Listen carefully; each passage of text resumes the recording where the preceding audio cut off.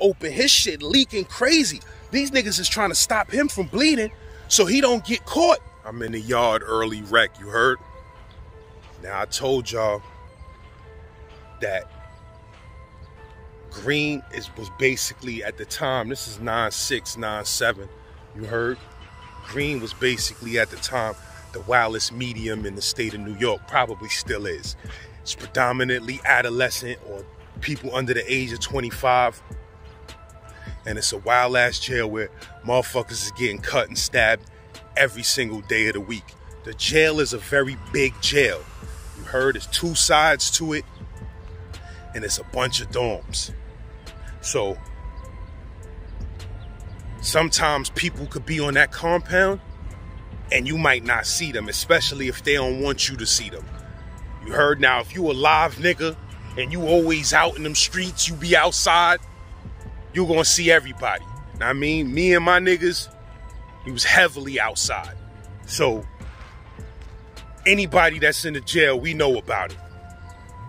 But at the time, Bloods, Latin Kings, Rikers, they was going to war. They was going to war. They was trying to stop Bloods from coming into jail and forming up. So it was an ongoing, everyday war. And they was making sure Bloods ain't getting into jail and stack numbers and try to take over. So it was an ongoing war where somebody got cut each and every day. Somebody got stabbed each and every day. Aside from the regular shit that goes down in Greene, where niggas getting cut and stabbed just from beefing shit from the streets. Niggas getting the beef in them dorms. Niggas stealing, robbing. Niggas doing all type of wild shit, causing beef. So niggas is always getting cut every single day. So, but you got some dudes, you know, at the time, it's a lot of motherfuckers that, you know, they be hiding in the jail. They don't come outside. They don't go to the yard. They don't go to the gym. They don't go to the mess hall. They don't do none of that because they got so much beef. All they could do is stay in the dorm and try to avoid that beef. You heard? But in Greene, they so foul. They do this shit called the festival. I think it's twice a year. I don't know if it's once or twice a year. But I know I was there for 2 festivals. You understand what I'm saying? So I think it's once a year. But they do this shit called a festival. And the festival, they make every dorm clear out. They make everybody go to the yard to eat. You understand what I'm saying? You go and eat in the yard. And it's like everybody in the jail is outside. Mandatory, right? And niggas say the reason why they do this shit is to get that lurking beef that's gonna pop off. They want to get the shit out the jail. So the shit is like the purge, my nigga. Like, I'm telling you, the festival is like the purge. I don't know if they still do the festival and all of that, but that shit is like the purge, my nigga. You understand? Where you could cut, is basically you could cut and stab whoever you want on the festival and the police is not gonna do shit about it, my nigga. There's too many motherfuckers out there to watch. You cannot possibly watch all of those people at one time. And like I said, they rather get that shit out the jail before something happens and a riot takes place, before something else happens and a riot takes place 8, 9 months down the line. So if it's beef, they want you to get that shit out the way in the festival, aka the purge. You heard? So when the purge comes around, everybody is grouped up together. All the Brooklyn niggas, whoever fucks with each other, all of the Latin Kings, the Rikers, you understand what I'm saying? The Muslims, the guards, everybody is together in their own group. You understand what I'm saying? Because you don't know what's gonna go down. You don't know what beef is out there that you don't even know about really, that may be lurking. You understand what I'm saying? So, everybody being teams, my nigga. Everybody being teams 100 deep. We used to be 100 deep, my nigga. I'm talking me, my cousin Val Dawn, Slills, Hamo from Van Dyke, motherfucking Glock from Tilden, Pow Wow from LH, motherfucking my son Hars from Harlem. We was so deep. My nigga Clint, my nigga Suge, my nigga Crime.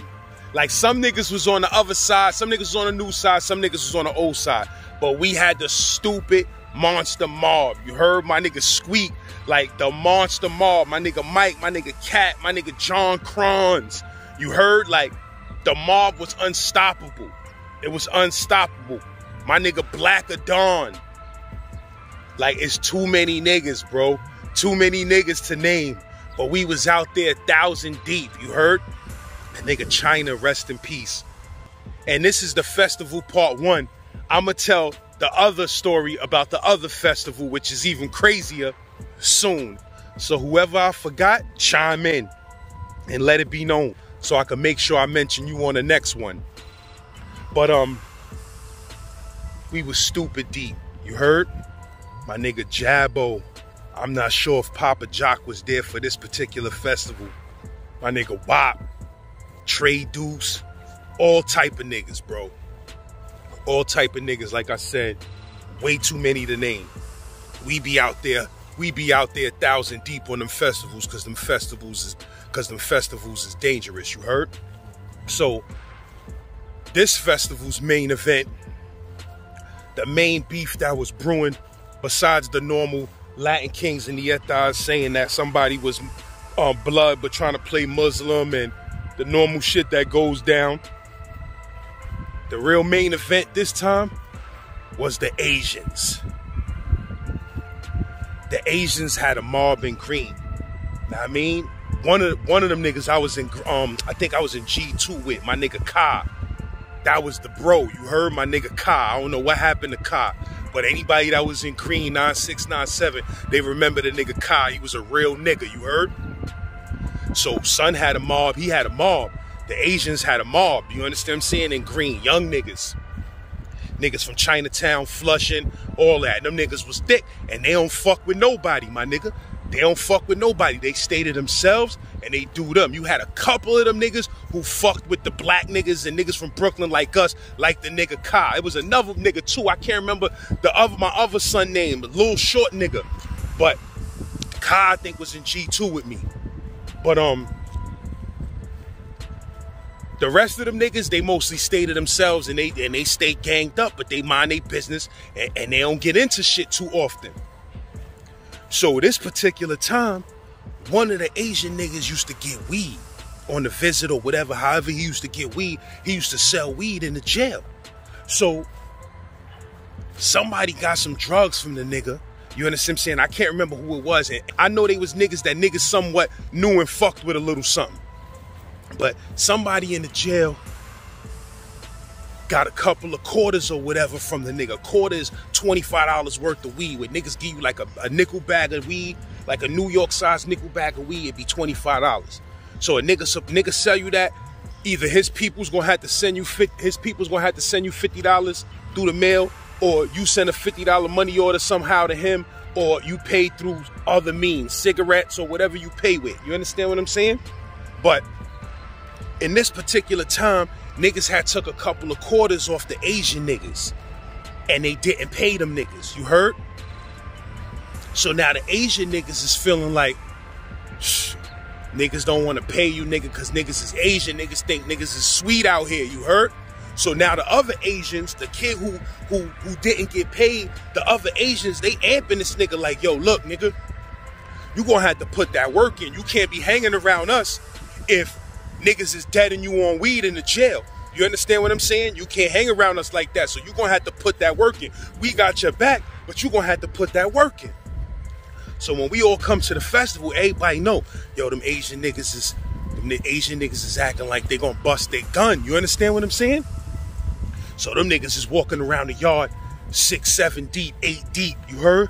And them niggas is looking like they whispering and talking, so everybody know what it is. Like I said, this is the purge, my nigga. So police don't give a fuck.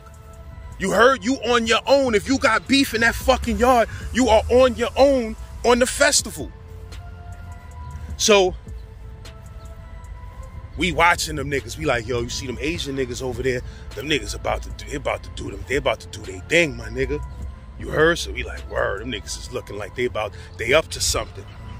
So sure enough, as the festival goes on, about 20 minutes into the festival, I see one of the Asian niggas, he slide off from the rest of them niggas.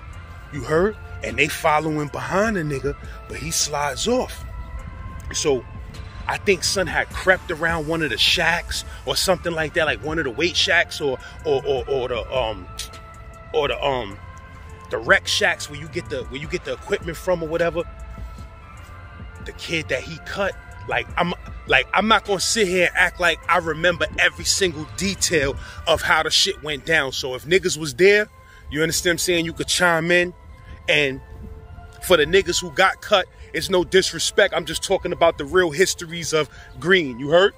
But one of the Asian niggas, he crept up on the nigga who owed him the bread. You heard? Because they was in the yard. He crept up on a nigga who owed him some bread and he blew the nigga with a rug. Wang! You heard? You see the commotion. You see niggas moving and niggas like, yo, what happened? What happened? What happened? Niggas like, yeah, that Asian nigga just bust his gun. You heard? So now he blew the nigga. Boom. Now I see the Asian nigga. He spins off. The nigga who cut him, he spins off. Now the group of Asian niggas come back over here. They go by the nigga. They like, yeah, now if these niggas jump off, we all gonna jump off. So now this nigga, he looking down at his hand. The Asian nigga looking down at his hand. He had a glove on. He had a workout glove, like one of those motherfucking gray joints with the rainbow stripes on them shits and all of that. Like he had one of them shits on. Them shits is thick. And he kept looking down at his hand, and then he took the glove off, and that nigga was leaking crazy. He had cut his own hand, cutting the nigga. You understand what I'm saying? Like that. So at that, like if you ain't got a serious grip on that razor, you could cut the shit out yourself with one of them shits. You heard? If that shit ain't taped up right and all of that. So he blew his whole finger open. His shit leaking crazy. You heard? So now them niggas is trying to stop these niggas is trying to stop him from bleeding so he don't get caught.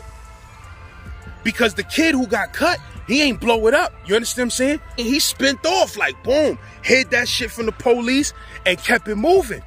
So now all of these niggas is in the yard. The kid and his mans that just got cut and all of the Asian niggas. Now they all spinning. The Asian niggas is trying to stop this nigga hand from bleeding. He dripping and leaking crazy. I'm like, it's a wrap for him, nigga. You going down. You heard? So eventually they call a go back. The kid who got cut and his mans in them, they slid out first. Because one or two of the Asian kids who was with that mob was in the dorm with the nigga who got cut.